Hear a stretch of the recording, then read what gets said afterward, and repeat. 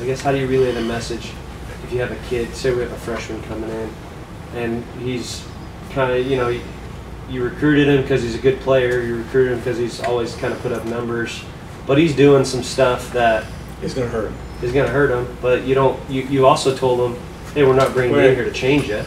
Yeah. You know? There's a tough thing because and you see this all the time. And I've said, you know, people that are really good high school hitters, they might be a great high school hitter, but that's where it ends. And I think we've all played with guys who like really weren't that good in high school, and suddenly, you know, they show up in college and you go like, who is this guy? And whether it was the pace of the game change, that their swing was actually built for reaction speed, whatever the case may be, sometimes the guy gets his plateau. Eventually our swing flaws will end our career. That's simple. Because if we can't adjust, this game doesn't stop. It just keeps putting more on the table. Now you got hit cutters, you know? Well, how'd you feel the first time you saw a real cutter? Well, I was like, what the? Ah, geez, never forget. I remember I was at the old Ballyard and the pitcher was sort of a bully, right? And he throws it, I'm like, oh man, was that your slider? He goes, no, that was my cutter. I'm like, what? He goes, this is my slider. I'm like, I quit. This is cheese. Really, I mean, it's just like, wow. But then I see people, you know, get in, see that, whether it be high school kids, college kids, pros, you get against a guy that's, you know, doing things you're not used to, and you can feel defeated. As I tell everybody, hey, don't worry. You'll get used to it. If you did this every day, you'll get used to it. It just takes time. You know, but the problem is, young freshmen coming up, what's he want to do? Coach wants to make you proud, right? Wants to show I'm the man. You know? And they want to be the man. But suddenly, this game's different. You know, like I said, 86 can chew you up if someone knows how to throw it. You know? A guy with 86 that actually extended into like, yeah, you throw a guy throwing 86, it's like you hit 90 because you don't see the ball at the last minute and then boom, it's on you. His extension is like 13 inches versus 8. Big difference. But they have to get used to it. It's like, okay, that's why I like kind of overtraining to try and get used to at least, oh, I can handle this now. And it just takes time at every level. But I've seen guys see pitching and almost like are ready to quit. Because here comes that negative thought. What's that negative thought? I can't hit that. I'll never be able to hit that. Oh God, I'm just not that good. Because you take the singular event of seeing something the first time, it's a powerful message, isn't it? I realize, okay, how did you do after about a month of that? Better each time. But you just learn, you try to make adjustments and you find out which ones work. And then you're seeing the same pitcher often, you know, because you play them sequencing. Yeah. That's what we talked about Rolodex saying the good thing. The tough thing about college because you only see a guy in one series. But like I said, at least in pro ball, oh, here he is again. And that guy might have got me one time, but you know what? I know what he's got now. And that's where you get guys trying to communicate. And it's tough when a guy says, oh man, Fergie, that guy's just got some serious bite. But it sounds good, but until you see that bite, you go, oh, that's his bite. But once you've seen it, if you're in the right mood, like, okay, I got that. I know what that looks like. And have you ever seen any pitcher that has the exact same look to anything he throws? A little bit of difference for all of them, right? You know, some guys, like I said, will throw 2 different breaks, right? But until you kind of internalize it, let your mind, everything kind of adjust to it, the first time could be a little bit of a shock. That's where you see the little kids that are seeing those, you know, they get into high school and they have the big equalizer, the beginning velocity, and guys can actually throw those off-speed pitches for a strike. So there's that adjustment period, you know? And again, coming back to what we left on going to lunch, how do I hit? Because I've got to maintain, I've got to hit 95, I've got to hit the best fastball he throws, and then I got to adjust to handle the off-speed. And some of the things we talked about, people have seen in some of the stuff we put out, the right drill, which is basically, it could be like a 2 or 3 part drill. It starts with what we talk about, you know, getting hitters to practice what their trigger is. So the best essence is they make their move from setup to a 50-50, and then they get their flip. And we want to find out what's your trigger. And what you're going to find 99% of them make this trigger. All right? Okay, so front side move. So it's tough to get them like, okay, backside trigger, backside trigger, backside trigger. So that's your basic 50-50 to a trigger drill. And it's just getting them to kind of like feel that. And then you pick them off and let them try to get a feel for the backside working. The right drill is a variant because you get them to a 50-50 and then we're going to ride the front leg. And our only job is to swing and keep the front leg bent. 99% of kids brace that leg too fast. And when that leg braces, look at the effect all the way up the chain. And who's it going to affect? So the front leg will straighten eventually, but I don't want to straighten early. Okay? And if I'm going on fastball and I see a slider and I brace, look what position I'm in. Okay? If I go fastball and I can ride, now I've got something. Some guys are good enough. I showed a video of a guy hitting fastball versus slider. And you see in his stance, he went here, and he was here for the slider, and he was here, a little bit shorter for the fastball. So you've got guys that can actually adjust in flight.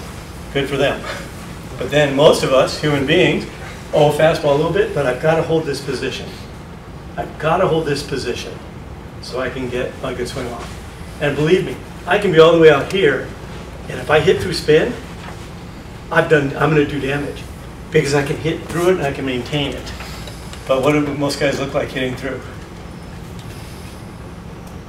I got no shot. First, I'm trying to hit it in a zone about that big, and if I do hit it in a zone that big, it's going to beat me up. It's ground ball. It's no win. But if I can get there and hit through it, I'm going to do damage. Spin's built in. Backspin is built in, including that filthy changeup. Changeup's a spin too. Yes, sir. I've been hearing a lot of guys talk about having a strong front side on like the land, and I had never really heard that, but it kind of, you know, and I have certain hitters in my mind where they want to lock that knee too quick, limits their space. But is that a thing out there with some guys talking about kind of like, you know, that front side? You know, I'm going to defer that to John. John is like one of our social media experts here. He hears a lot. No, you really, I mean, you've got your hands in a lot of places, which, man, I envy. I didn't know if that was a thing or not. I hadn't heard that one. I think for guys who don't understand the swing, whenever they see some forward momentum, but some of our guys, it's mobility, some of it's stability, strength. But I hadn't heard a ton of people talk about it. One thing we do talk about, which people don't understand, is that, yes, I control this back move, but I maintain pressure between my legs. This leg isn't free falling, neither is this one. So it's almost like I'm here, but I still got to have resistance here because that's where the energy comes in. It's the deceleration. Yes. I think it's the I knew there was a technical guy here. The lead leg bracing or to assist in deceleration because you have to stop the front side To create the backside to come through. So I can't have backside without right. the right front side. So. But the problem is if I create this front side, I got a backside. So if I come down hard, and that's why I think anything that triggers wrong thought. Okay, here's one of my favorite ones. Guys relate to it. It says, get down early. I just want to throw things at you. Because like, get down early. Get down early. So you create this hard move, you just lost your backside. I challenge you to have backside after doing this. And you're gonna feel weak until you're gonna try to get more, and you get. I gotta find some other compensation move in my body to try and get it going. It's probably not gonna be in my favor. So a lot of times I talk about people. We talk about, you know, you hear the kinematic sequence with all the sensors and stuff like that. But what people remember and forget is there's a kinetic chain right there. That's where the kinetic chain is. It's the ground, and it's the ground under my heels. That's where my bones, my body hit the ground. That's where my strength is. So my first move is here. Now, I mean, I got so much right there, but generally what happens, that heel comes up, I broke the kinetic chain. There are guys that can hit that way, but you're also going to find that they're also compensating up here with the big body, but do they have the zone that's ideal?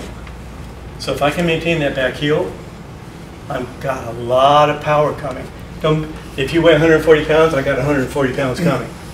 But the minute you lose that, you've got about 60 pounds. You know?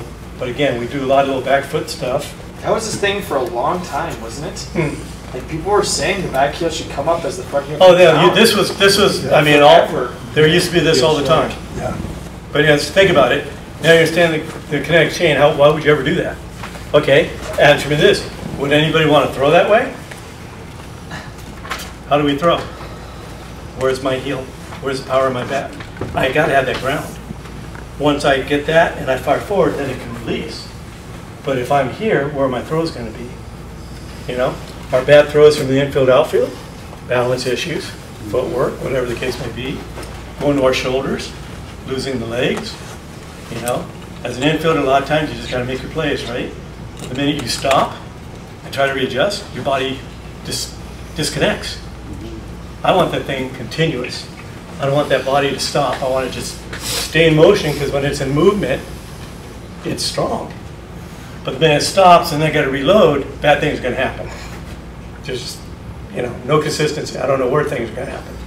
But again, if you feel the inside part of that back heel, I do a lot of work with guys just feeling how I can make a move. And I don't do that like this. I got to make sure I can feel it and feel that bend as I go, kind of that I get in my legs. But you'll see a lot of kids can't do that, because what's their trigger point? Okay, so that's what I'm saying. In the gym, make them do weird things. I don't care what they think. If you can explain to them what you're trying to create, and that they can do that all the time, they can make moves and start feeling that, like, ooh, how's that feel? And you talk about being able to slow the game down. I can make my moves like I don't have to rush, because I'm in control. But if I do it wrong, I'm going to go to the balls of my feet. My body's ready. I can feel everything's just shaky. Nothing's in balance. Posture's off. Lower half is disconnected from my glutes. It's like, all right, we're going to show that the feet work I told earlier about the hitter adjusting to a slider and then to a fastball. And pardon my description of it, but you'll kind of see. Over the years, I've had a lot of hitting coaches condemn and criticize the leg kick, with the biggest complaint being that it affects the hitter's timing. I disagree. In the next clips, you'll see you guys didn't know where I a disagree. hitter can actually make adjustments to his landing point from the kick easily when pitch recognition comes into play. On this first pitch, the hitter is going to be hitting a changeup. And as you see, he will carry his foot to a certain point, establishes his foot. See the right drill? I was wrong, it was a changeup. Okay, but see the right drill? All right, he's got a shot from there. Right here at this point here, and then continue his swing. The next pitch was a fastball. So we're going to see the same hitter make the same move and adjust within the kick itself with not a lot of conscious effort into fastball timing.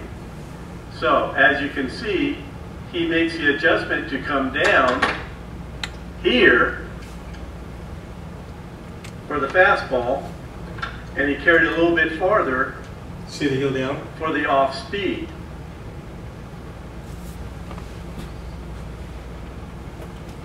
Speaks volumes. And again, we may not even recognize the spatial distance, but when I look at spatial distance, I'm thinking time, microseconds. And when we shave time, you can feel it. And they say 95-mile fastball is 40.43, less than a half a second of reaction. But I'm telling you, you can feel it. It can really feel good when you're balanced. Doug, you said earlier though, I'm not saying that the guy didn't have flexion in the back leg on the changeup, but you said if the guy straightens out the back leg, he's done. So where's the fine line there? Remember, he rode. Right.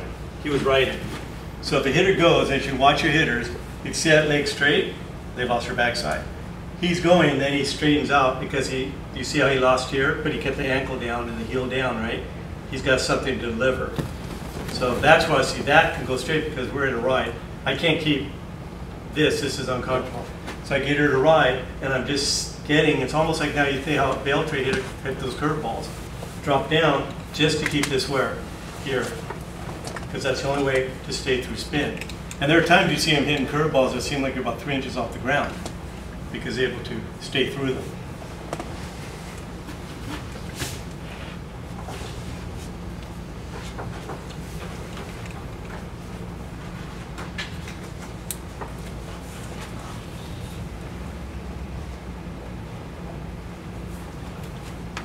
trying to find a different balance.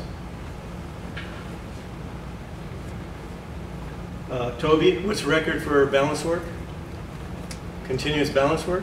Oh, like 2 hours and 15 minutes. It's true. Toby was here. Big League was in there making swing adjustments. And for we talked, and all he did was try to find how his body worked. And he's 35 years old. 36. 35 now. I don't know the answer to that. Yeah. But again, the feel of realize you've done something for so long, it's like, okay, that's what I say, balance isn't normal. So it's feeling, how do I move? And same thing with Mark. That's a really weird thing going on that he really had to work to feel balanced and then fire. That's a really scary feeling for a lot of college players, especially, and I'm not saying that like nobody knows that, but for so many of the guys come in and they've loaded the same way, or they've you know, stepped away, or whatever, however they have gotten ready as they get into their swing. To change that is really scary. Terrifying. And then when they're maybe doing that in the fall, and it's usually when you're a freshman, when you first are coming across that, you're getting thrown into the fall with all kinds of stuff going on, and trying to earn your spot. Yeah, let's go figure out how to have a different kind of balance off live pitching, and it freezes them a lot of times. And hopefully you have the environment where you're allowing them to work and go through that process, but that's not always the case. Well, here's the case, but the case is, as coaches, Yeah. we have to demand that, and I know that's the toughest thing based upon the personalities in which we are working with, but we have to demand that because we have to understand that's our job. You're the buffer, remember? Mm-hmm. And if you explain, like, we need to get that done, it's going to take time, there's going to be a little bit of, you know, a learning curve. I mean, honestly, there are guys you touch, and suddenly, man, they're just different hitters. You know, I mean, you can't point out which one's going to be a different hitter. I talked about Doug, put your hand up. 1 hour became a different hitter, and he's able to build on that. Literally, he's immediately had greater success than he ever had in his life. Okay, but he's had to build on for consistency, get into game speed, the whole 9 yards, find his adjustments, fine tune, work on it, understand his body. Doug's got a great understanding because, you know, one of his great loves is exercise science. He's had some great internships with some really leading people in the field. So he has a better grasp of what his body is doing than most players. So I think it really helped him, like, okay, I kind of know what I want to feel, and kind of work from almost a clinical point to go put his fixes in order. Whereas other kids, it's like, man, this is foreign, and the first thing they want to do is they want to quit. No, I got to go back the other way. Yeah, they want to get back to their comfort. Isn't that why you put the weight in their hand though, and to try to take the like swing completely out of context? And you mean the weight on this hand? No, hold the weight. Like that's what I feel like you're doing. It's put a weight in their hand. Oh, you mean this move? Yeah. Yes. That's, but again, when it still comes down to, we can do the plate move all the time, and we can make that work, and that feels good. But if that in my hand, it might change, because now what do I do? So I still have to find the fact that I'm moving into a hitting position, and then I have to find out how am I going to work. So remember, this is foreign to most players, because they're used to something else. So again, it's 2 parts, but I guarantee you that you work the balance, you get all those feels, the next step gets a little easier, because then you can sit there and say direction, and the body is going to be able to sustain direction. But if you get that kid with that front shoulder, or those spinny moves, or there's no way they can sustain direction. They can't do this. Yeah, so I'll touch, because sometimes we'll work with you know, dumbbell feels, you know, just feeling that, we talked about that little move, just feeling little things like this. I do that with a lot of righty lefties because that left hand is so weak. You got to get them used to that. We'll do band work with righty lefty.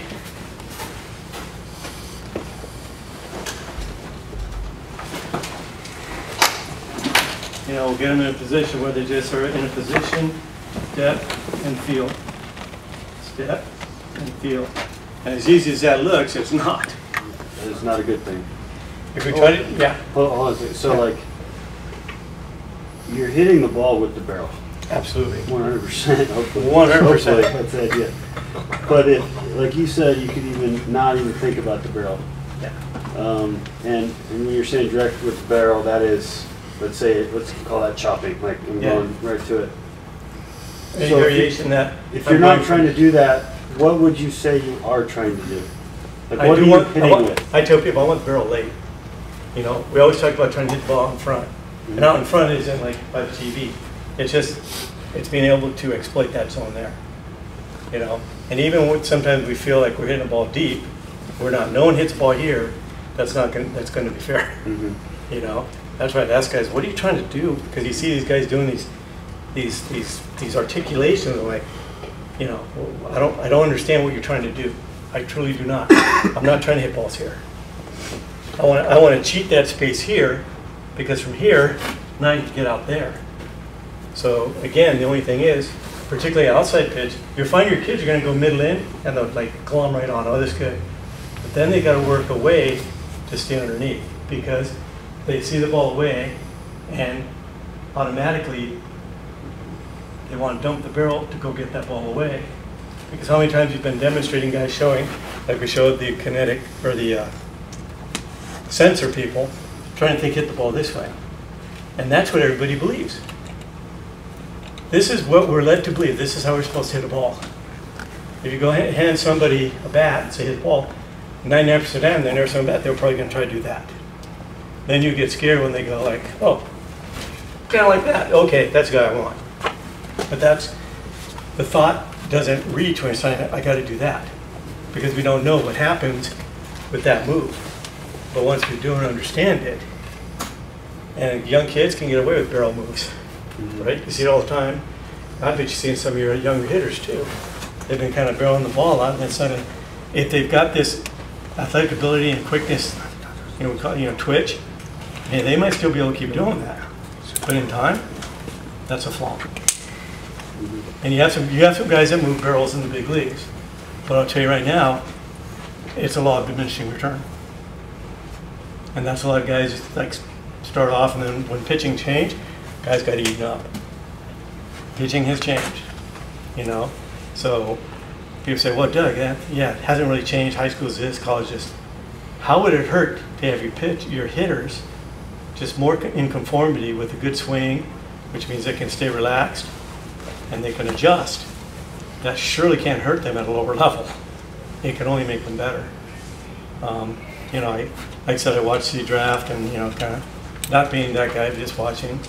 Good, not so good, not going to make it. Because there's going to be changes that need to be made. Because if you're not making the right moves, this game's going to eat you up. Because it comes down to that key word, being consistent and having adjustability. And if your swing doesn't allow that, because your body moves don't allow it, you're going to fail. So the biggest thing is, like we talked about, kids are successful and we don't want to touch them, but you inherently kind of know, we might be in trouble. Let's have a discussion and talk about it. And then, simplify, say, look, we want to make you, a little cleaner. Can we get there? Can we get here a little better? Whatever the case may be. And I know it's tough because they get ingrained, well, this is what I was successful with. This is what made me here. Why are you messing with me? But if they're struggling, they're just trying to figure out, okay, how much I should cheat on time to be able to hit the ball with my old swing. But remember, they're doing that. They're going to miss all pitches because they're not going to be able to catch up to all the fastballs. And they're certainly going to not be able to catch off speed. They're going to be in that bad in-between where they can't do much. And they're looking at just, happy just try to make contact. So that's the challenge. Luckily, when a guy walks in this door, they're ready to make changes. And it's easy for me to articulate to a big leaguer, this is what we're doing, this is why we're doing it. And then they can say, oh yeah, okay, see, wow, okay. In fact, one of my big leaguers was a left-hander, and I was like, so who's your nemesis? Who's that guy you just have Sale? It's so tough to hit Chris Sale. I get that. So we started talking about swing dynamics and changes and diagonals, and said, oh yeah, now I got a shot. Just because he can see that. He's got his library on the guy, right? Like, okay, yeah, that makes sense. A lot of guys, man, I just can't hit that pitch, or, lack of confidence, because it's like, I can't hit that pitch. But just change that, they can have an understanding of it. But high school hitters may not have it as deep. You reach out and try to guide them. College hitters, it should be a little easier because you guys see some pretty good pitching. Sad thing is, winners aren't what they used to be, are they? And that's why I think the NCAA has done it wrong, because our job is to develop players and have, you know, have these guys grow, have these girls grow, because softball is the same thing, you know, no doubt about it. But unless we're training and we're getting, and God, how many hours you get? We go back to that again. So a lot of things I want to be able to brainstorm today and tomorrow about is how can we devise, how can we think things that we can give to these young players to give them tools that they can work with to get their swings better. Because you guys don't get enough hands-on time in the season, and you get virtually none in the off season, which is critical mass for those guys to get better. When do you want them to change? March? April? By the time it's there, you know, we've lost 8 months. So I really think that, like I said, and it's not like your cookie cutter, but it's like, how can they work on their moves? And like, give you some ideas about moving balance, developing the back leg. Matt and I were talking yesterday. Has everybody seen the sling? Pushing a ball or pushing on anything because I need it free floating. But the key to this drill is to be able to keep my knee and my foot underneath the hip. So I move back here, I've got my back heel, and I'm moving forward. I'm not making a front side move, but I'm really feeling the inside part of my back leg take over that. Who's my victim to try?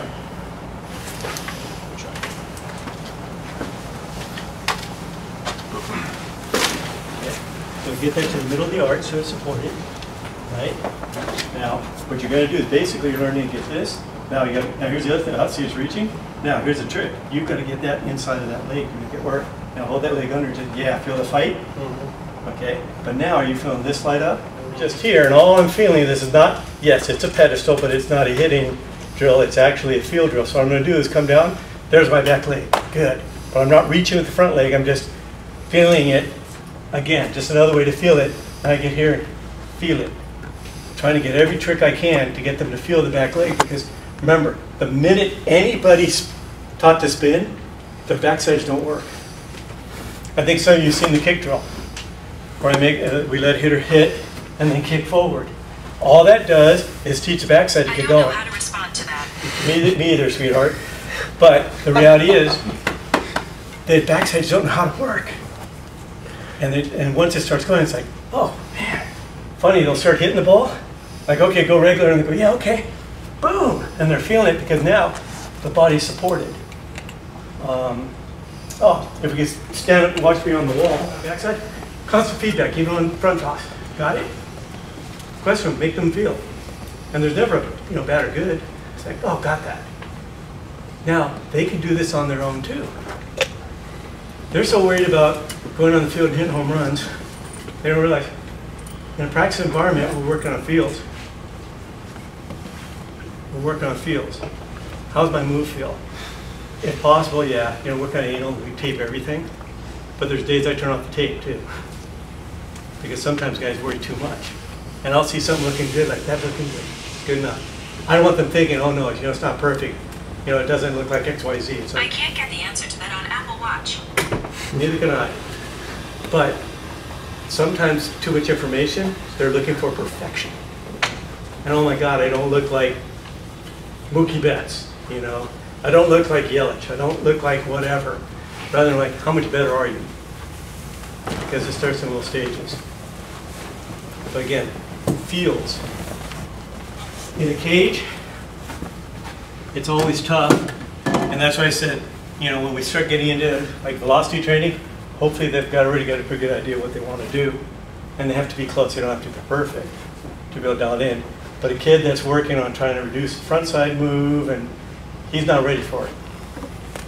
Because no matter what he does, he's going to be perpendicular to plane of contact. And I want to try and stay here as much as I can. And I don't mean that as a shoulder move, I mean that as a freedom move. I want to kind of be in here. I want to feel everything kind of going in here. But the minute, if they're front side or brace or leg, they're going to come out playing. So it's kind of counterproductive having them get off velocity until they're closer. Because I understand something. It's going to take them time, but you don't want to practice failure. Because I guarantee you, if they're trying to hit velocity going this direction, it's going to look like Odor facing sail. And you saw those compound angles. I mean, there's no way you can hit. And I think there's no better visual I've seen, and I was lucky to see it. It's like, wow. Because it just shows you this is, there's no shot there. Going that way, there's no way. But had he been able to maintain the angle of the pitch, he's got that much point of contact rather than this little pinprick that if he made contact with, I don't think it would have been any good. Sounds reasonable? Questions? Go ahead. I think a lot of the stuff that you're showing right now and everything, and what would be cool to collaborate with is a way to get like what you would consider maybe like your 8 top non-bat involved things, because when we do have our 8 hours in the fall, 4 of them are strength and conditioning, and so we could do this stuff if we could implement strength coaches into our strength and conditioning instead of using our IDs. Absolutely. But the other thing we want to do is make sure strength and conditioning coaches have kind of their own biases. Right. But we want to tell them, look, this is what we're trying to create. And you also kind of want to kind of chain them in a little bit, like, no, we don't need more, because you see a lot of people think about, we're going to get those legs, right? It's like, I just lost my legs. Yeah. And people say, I don't understand how we ever got into that position. But what we can do is also a big combo though, because I wanted to bring our guy down here, but he just took a different job. Because this stuff, man, is if we could work functional movement for the hitting into strength and conditioning, half the job is done. So we did it this year with our strength guy. He said, hey, whatever you want, tell me what you want with the hitters specifically. So we did med ball, wall work. Oh, tell me about med ball. You see my ear just went ding, ding, ding, ding? Yeah. Watch the med ball work. You guys will like this. Because there's a lot of med ball work being done, right? The throws and everything else, right? Are they doing throws? How are they doing it for?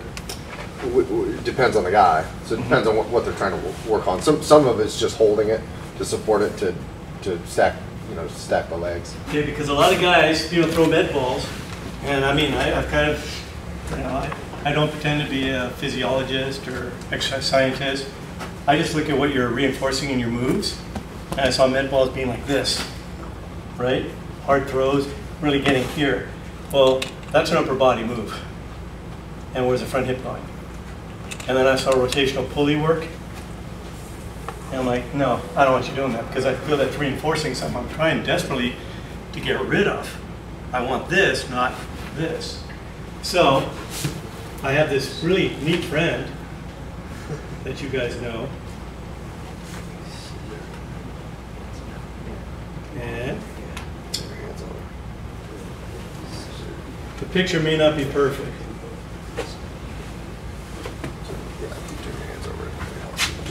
All right, anybody you know?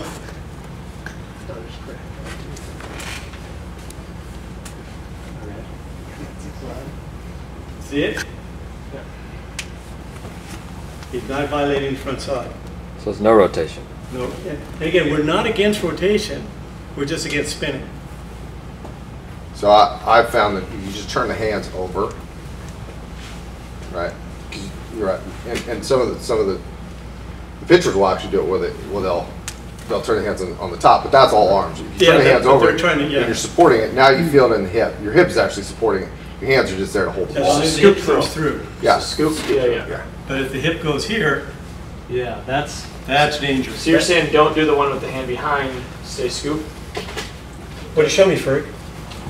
That's it. Okay. Exactly. Yeah. Okay. That's literally. Yeah. What about we had our because I was seeing the same thing. I saw guys doing that, so I tried to start implementing where they were scissor. I knew that. Yeah, absolutely. And again, a lot of people talk about scissor. Scissors are great. I mean, it's a good cheat. It's a good drill. But there are guys that can't control their front hip, and they've got to really. You felt that, didn't you? Huh? But again, the scissor basically people say, well, it cuts off the front hip. I'd rather cut the front hip off than let it get in my way. Right. But the reality is, I'm probably going to do a heck of a lot of damage this way that people wouldn't believe. A heck of a lot more damage than if I swing like this.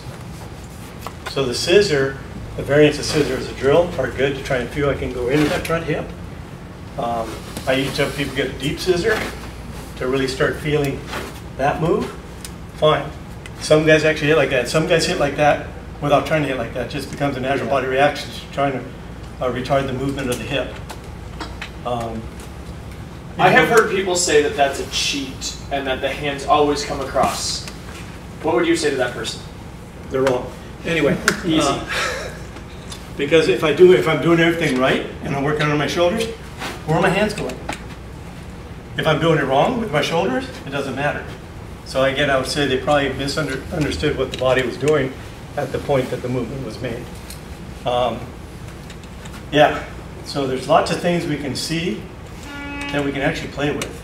And like one guy might get it with a scissor, and one guy might get it with, look, just enter, finish toe up, trying to grind, but we just want to get away from that first move.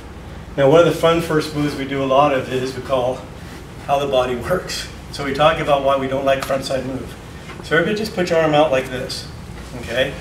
And what I want you to do is literally just bring your elbow and shoulder up. Pretty easy, right? Go ahead, bring it up. Right, okay. Set here, now move this forward 1 inch. Now to bring your shoulder up. Your body fought it, didn't it? So you can see if I do this right, if I make this move, this shoulder drops to no issue. I do this wrong, shoulder's an issue. So we're talking about that much, right? But again, we can train that. We can either train it in, or we can train it out. But the key is, this is how the body works. This isn't magic. And you realize I said if the body resists a move that's negative, I'm in. If the body makes a move that's going to make a negative move, I'm off. So again, lots of these shoulder moves means I'm not over here. It doesn't want to work as easily. So it's not going to just fly out of control. So I've got a fighting chance. That's where we talk about the backside making the move. But then when the front side makes a move, it pulls, and this becomes kind of people to understand the push, because the right hand is basically catching up to the left hand. At that point, all I can do is try to draw the ball. So we have concepts we talk about hands, and then we talk about barrels. Trying to give the hitter, did you use your hands on that, or was it barrel? And generally, we break it down and you look, and it comes down to being, body move, barrel. Front side move, barrel. Backside move, hands. And again, the path goes from here to here. And that's what we talk about. So how do we adjust from 95-mile-an-hour fastball to an 85-mile-an-hour slider? Be in that line. Have our body in a good position that we're able to ride if we have to, and go through. Chavis for the Red Sox has dropped to a knee and hit a ball. And remember, Adrian Beltre used to drop to his knee all the time. What people never said was reality of every time he dropped to his knee, what pitch was it? Breaking ball. Okay? That was his way of saying, see it? No way. He's not going to open up on it. He's not going to come around it. So I thought it was actually a pretty athletic move to be able to control his path through a breaking ball. But people just say he's dropping his knee, but every time it was this. So you see, recognize spin. There we go. Ball, to not have a swing that gets beat by velo. Right.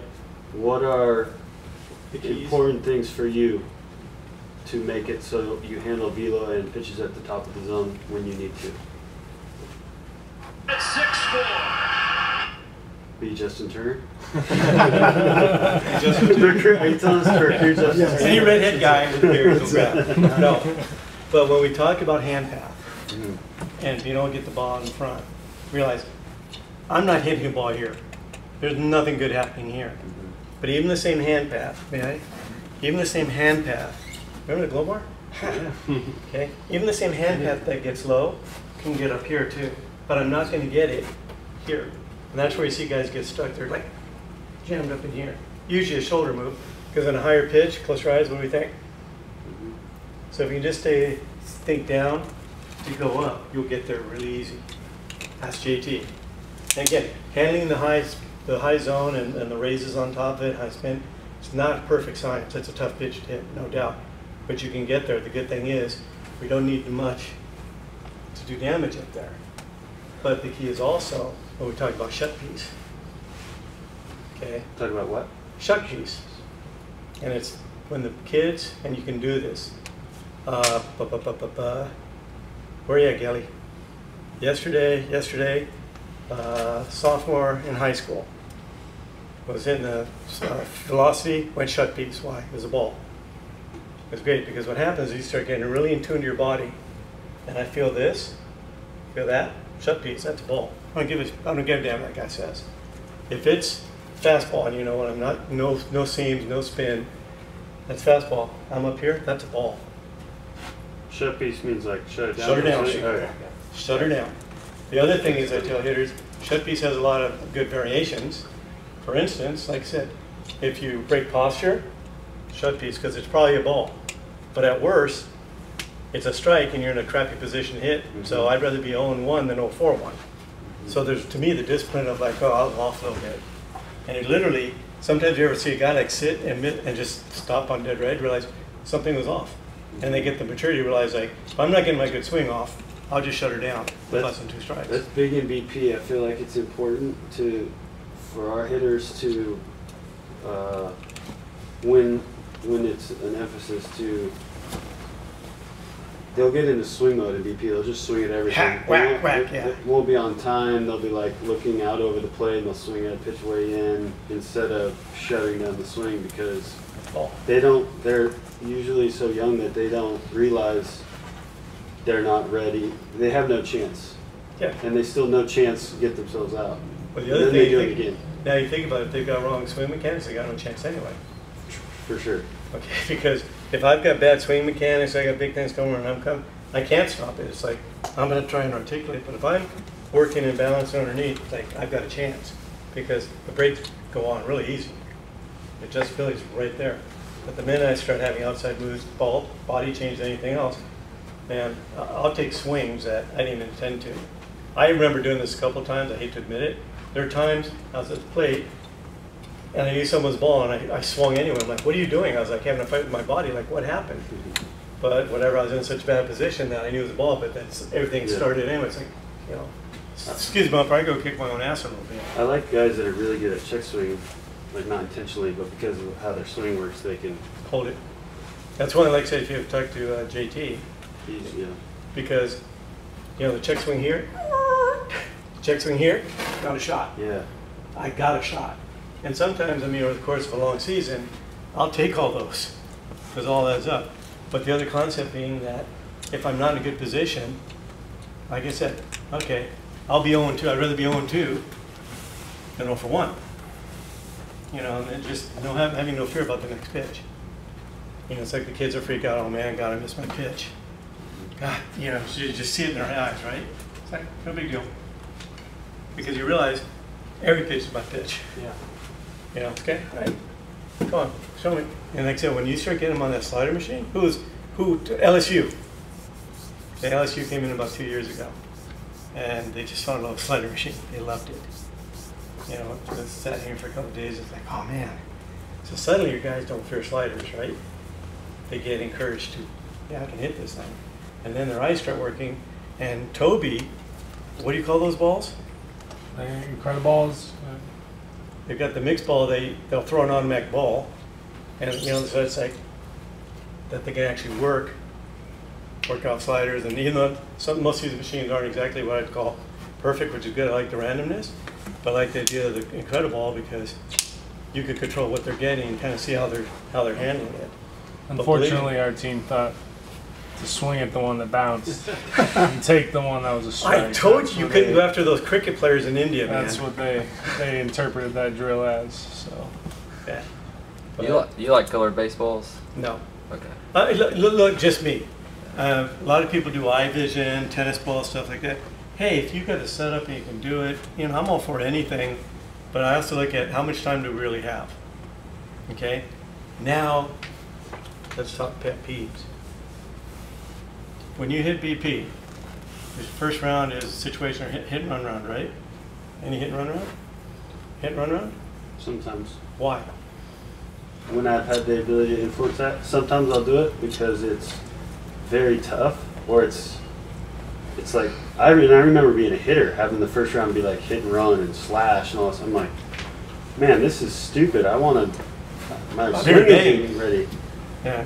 And then here's the thing, how many times, I talked to Monty at Clemson, I said, Monty, how many hit and runs did you run this year? Yeah, right. He goes, we went like 3. Yeah. Like, so I said, and we started talking about that, you know, because we always do that hit and run round, and I said, okay, we do hit and run every time in practice. So 6 days a week, guys are swinging a bat, and they're wasting X number of swings doing a hit and run, which they never do. Okay? And I'm all for bunting, but I'm always going to look at certain, I would sit there, bunt is not the automatic. I'm not a real fan of West Coast baseball. But I look at, I want the right situation. If I bunt, I want the right bunter, and I want the right runner. Because I'm giving up a precious out. But again, to me, the key is we want to focus on the reinforcement because that time on the field that we're actually hitting is short.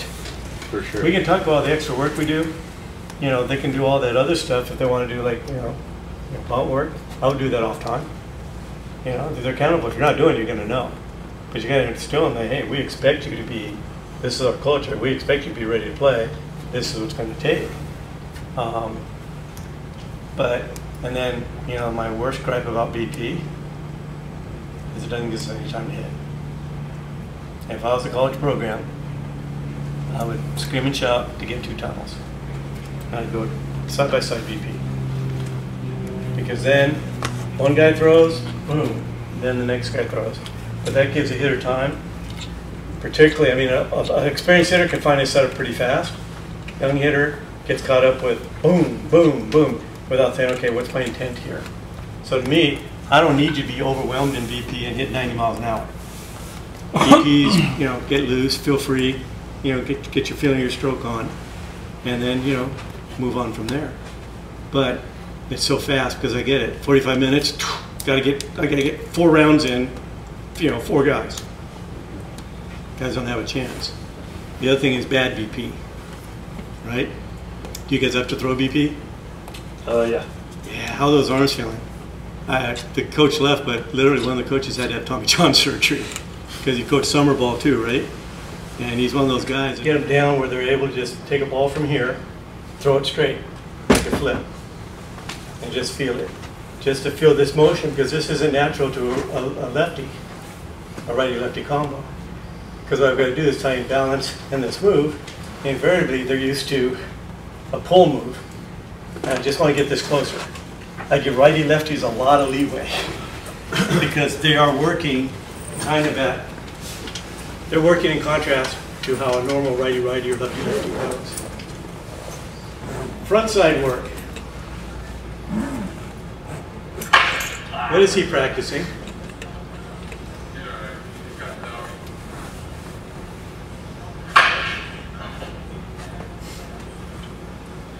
I'm not sure, but please stop doing it. Okay, because, you know, people have done front side work, hit the ball at your front side. Well, let's look and see what's happening with this swing. Okay.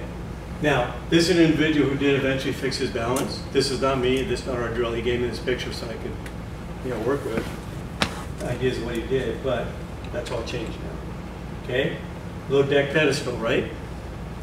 So, I don't care what the drill is. I better be using the move I want to make in the game. Now, as you can see, the front shoulder is completely engaged.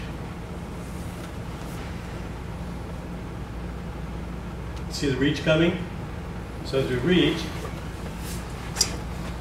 the body is just spinning around. So he's trying to hit a ball like this.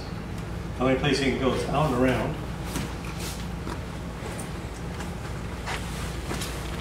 Dead backhand. So what we try to do is eliminate that kind of a drill. We do use a lighter bat. It's about 8 inches lighter for any one-hand drill because, you know, you can wear things out. But they're not about forced contact either. But I really only allow, like, on the left hand or the front hand drill for either hitter down. Just feel that move. And when they get really good at that, they can actually do taps. Where you're not trying to hit the ball, but you're not trying to violate 90 degrees. So we're trying to create what? We're trying to create this motion. But the minute I go to try and hit the ball with this left hand, guess what happens? So I'm reinforcing something I can't survive. once that front shoulder fires, we're going to be fighting it. It's going to take over. There's a margin, but it's about that big. If I can work under that shoulder, I'm fine. If I can work under it, because that allows me to have my path. But I can't work up and around it. I can't come up, because my incidental contact here is not going to be consistent. It's not going to be good. There's no adjustability. What are taps? Taps are like I said, you do a flip and you just tap it, and you lead. I'm leading with my front hand, my bottom hand. I'm not trying to control the bat. Most kids are going to try to control the bat. It's just like tap, tap, tap. If you look at my hand position, it stays here. So it's easy, but doing it with a light bat. But I never want any hitter doing anything that involves swinging the bat with the left hand. What are we trying to get rid of? The front side. So we're really doing it wrong if we try to do anything. Sorry, I mean, I'm kind of anal about that. If I'm trying to get rid of something, I'm sure not going to reinforce it. Same with, top hand drills, A lot of times I have knob available. But what hitters will do if you do things, sometimes they cheat, right? They'll come back here to hit. Well, somehow there's a miss there, right? Oh, there it is. But they've got to get to the same point and then just be able to articulate through. And I really want them to get the feeling of just getting this started and not getting this started. So it's like late barrel and still feel that through. I got to pick on Ferg. I gotta see if the game is going on. See you, Coach. Thanks, Doug. How would a front hand drill work like that? Can you feel it? A front hand drill? Yeah. Yeah. See, that's around going. Yeah. So we call it thumb. Have you ever done the one where you put something and you gotta stay inside? No. Do you do that? Do you know why? Because I don't want the left hand taking any control of anything. Let the right hand do control. I might go for that. Even to feel that move there? Yeah. See, if you look, when you do that feel, guess what's going to take over the swing when the right hand's on it? The shoulder will overcome that. Right. That's what I look at. And if we think about that relationship, the minute the shoulders move, in trouble. And remember we talked about being able to do this versus this. Anything that pulls us off plane, we gotta be just like exaggerated out. And yeah, got news for you. In the game, the margin changes. Because we can actually get some, and then we're gonna be okay. But we've got to practice if we want none. Because if it's too much, it's way on the other side. So the exaggeration is trying to really keep playing. And I know guys go, hey, was I okay? Yeah, you're fine. Because I can see now doing the right way. Being able to get through here with drive. But the minute this pulls off, when you pull your shoulder up, feel what happens on the backside. Feel the release. I want to feel that backside controlling that. So we start thinking about all these little things that are just basically body moves. But let me tell you, start getting those glutes and that lower half into balls, and that's when things change. If you do the chuck it right, you're going to be able to, the ball will leave and go upward the rise. Now, the chuck it's got a great qualifier that it's going to show you what your body does wrong. If I overswing or if I do some hard use of body move, the ball's going to blow you up. Because when you work some, I hide behind the cage. Because if they go big body move, out of control. You go to the shoulder, you can go up in the long. Right? So you've got to be able to find how your hands can just work underneath and through. Good luck. Now, effective for kids? Absolutely. Players? Absolutely. That's pretty good. Not bad for So if I spin. So think of all the bad things we talked about. Make every move that's bad and watch what happens. What's the other one? Go ahead and throw your shoulder out like you saw those poor kids do in the minor leagues. I'm going this way. Wait. I'm going that way up, right? Oh yeah, do that thing. Shoulder up. Yeah, go ahead. I lost it. I like the first one best. Yeah, I do too. Okay, more to it. Now finish that. Go ahead and finish. Okay, now here's a fun thing. Let's go fun with it. Shall we play fun with the chuck it? Okay, so now you're going to put the ball behind you so you can load. And what I want you is get used to being able to throw the ball up the middle, right? And then what I'm going to do is I'm going to throw balls that way, not to be hit, but just to give you seeing that you're going to hit through a ball, right? Okay. Okay, throw a couple up the middle. I don't know how I did it. Oh, lost already, huh? Well, let's say that's not horrible for a rookie. Okay, so now get real like you're hitting, and I'm going to throw a flip. Just hold right now. I'm going to throw the flip over there, but you're going to like swing in the middle, not trying to hit the ball, but just get the idea. Yeah, just stay through the middle. Yeah, are you ready? Yep. Welcome to human nature. Right? Yep. Get it up the middle. I'm getting it this one. Sure you will. Oh, shit. Uh-huh. Now you can really change it up, guys. So what that does is create like a vision thing where you now have to like be in cadence with something coming, and at first you see it just wouldn't stay there. So it's not a bad drill. Like the first one, I wanted to get that, Uh-huh. that outside. Like you're Yeah. talking about the outside, just get The other thing you can do is you can do the check with your top hand. You know, but whenever we do top hand, I want it limited to where the top hand would actually fire from. And it's easy because we get here with like rear bit well. Yeah, we're missing there. So we get to set position stop and then chuck it. Go ahead. So you're going to carry it to your 50-50, both hands. Carry your 50-50, take the right hand off, fire. Good. Okay? Do it right there? No, but close.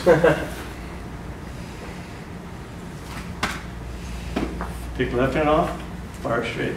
This is your weak hand now. Yep. Right hand off, fire. Better. Okay? I couldn't do that again if I tried. Well, breathe, relax. Ah, I thought you said you couldn't, right? Can I relax? Now you can do this. Put the final up. Oh, good. What this does is relax us. Remember, we were talking about dip. But what I realized is the minute your tongue's here, it relaxes your jaw. That was the Michael Jordan thing that you weren't aware of. Yeah, I had no idea about that. Yeah.